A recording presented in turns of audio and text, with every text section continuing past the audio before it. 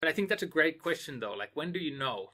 Uh, I'm going to answer, you never know. Like, my deepest moment of doubt happened probably late 2013 or early 2014. I felt that this is never going to go anywhere. Mm-hmm. And then it wasn't that many months from that I was the CEO of a bigger company with a 2.5 million euro like R&D budget and like a team of 30 people working on a hardware product. So it tends to be that the moment where you're most in doubt, Mm-hmm.